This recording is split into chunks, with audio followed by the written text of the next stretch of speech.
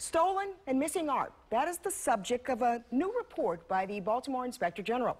This wasn't an elaborate heist, but rather artwork that's apparently disappeared over time from the doorsteps of Baltimore City schools. ABC 2's Mallory Safaste has a tally of how many pieces of art the city is now looking for. Mallory? That's right, Kelly. More than 200 pieces of art were commissioned for Baltimore City schools starting in the 60s. Now the city is finding out that 68 of them are either missing or unaccounted for. 12 of them, primarily sculptures, cost more than $250,000. A 15-foot sculpture that just vanished. This is the guide. That was valued at about $23,000.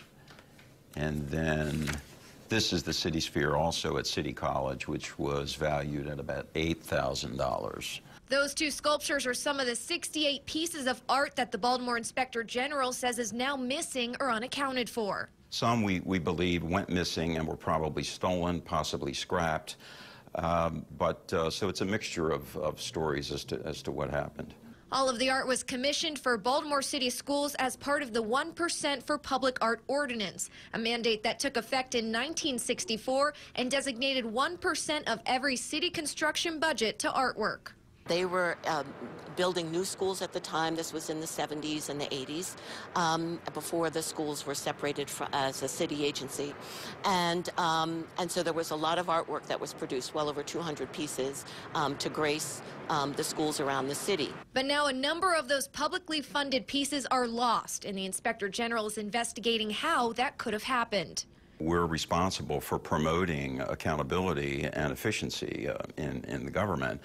And some of these pieces of art were valuable. What they found was a lack of asset management, something that the Baltimore Office of Promotion in the Arts and Baltimore City Schools will now collaborate on. We want to make sure that none of this happens again, and that there is accountability, and that there are folks whose eyes are on this work, and they're identifying and taking care of any issues that might develop with the work. They plan to evaluate the art on a yearly basis. The principal will sort of be the watchdog, making sure that the work is intact and is in good condition, and will inform us if there's a problem with it. But more than just accounting for the art, they'll need to develop a newfound appreciation for it. This is an opportunity to expand our work beyond the professionals and really influence the youngsters that see the work every day.